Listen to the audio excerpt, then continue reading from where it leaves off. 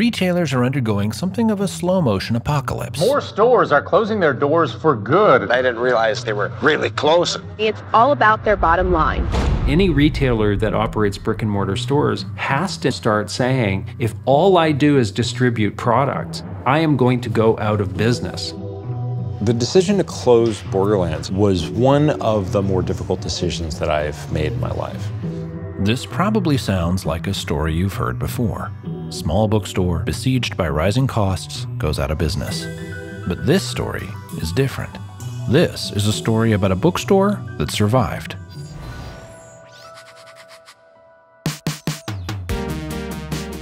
This is Alan Beats, the owner of Borderlands Books and Cafe in San Francisco.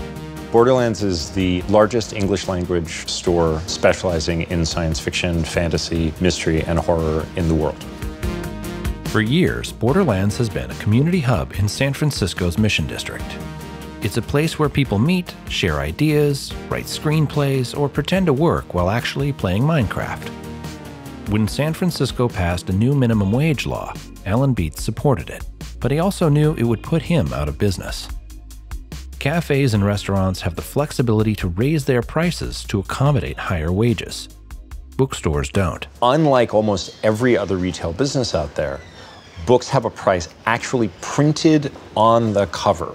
So while the Borderlands Cafe could potentially survive, the bookstore wouldn't.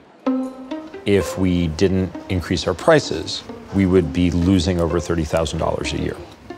Borderlands is, and was at that time, the best thing I've ever created. It meant a great deal to a huge number of people.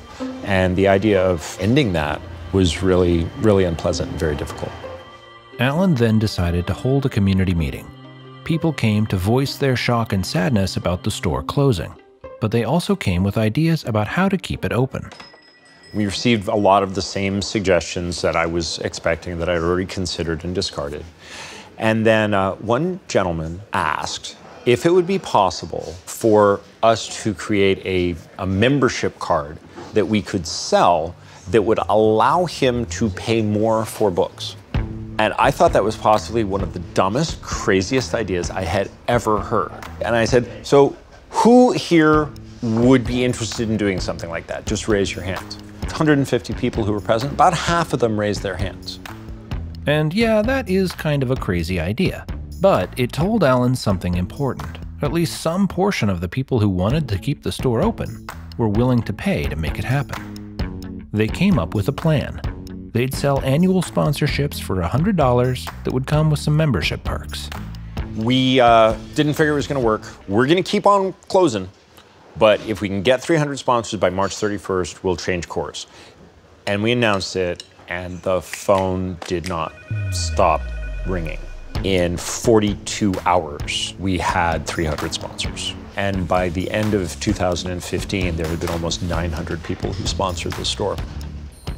It's been 4 years, and Borderlands has more than survived. With roughly 600 people voluntarily sponsoring the store most years, the community aspects of Borderlands have been able to grow and thrive. And they've been so successful that they also crowdfunded the purchase of their own building to stay ahead of San Francisco's rising rents.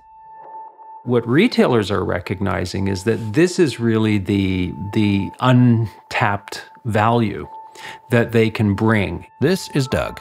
He's a retail futurist. It's this notion of gathering like-minded consumers in the same place and letting them really enjoy not just the category of product, but also enjoy the community of people that like that product as much as they do. In other words, the stores that already offer community and connection just have to find a way to monetize it if they want to survive. Places like this. This is Leif Smith, the owner of Mission Comics and Art, a comic shop around the corner from Borderlands. And you can probably guess where this is going. Comic book stores are a thin margin business. They're usually undercapitalized, and they're a bit of like canaries in the coal mine.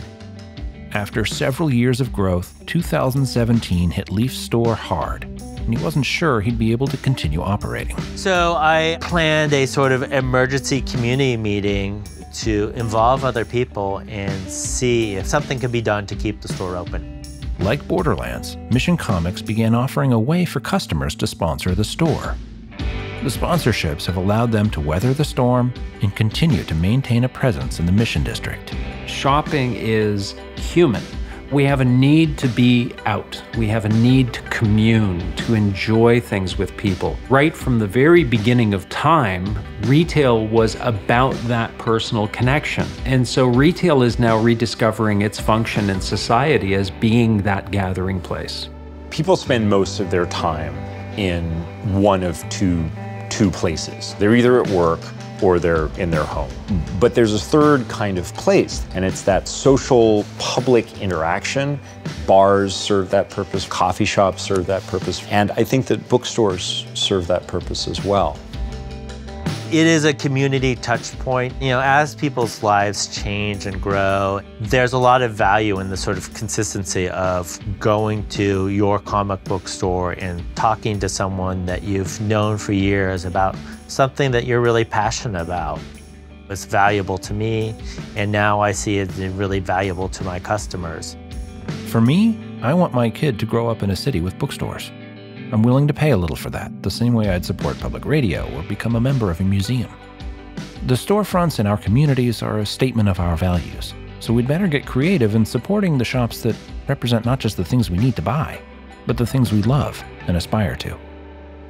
If you like this video, you'll probably like our others too, so subscribe and check out our other content on Facebook and YouTube.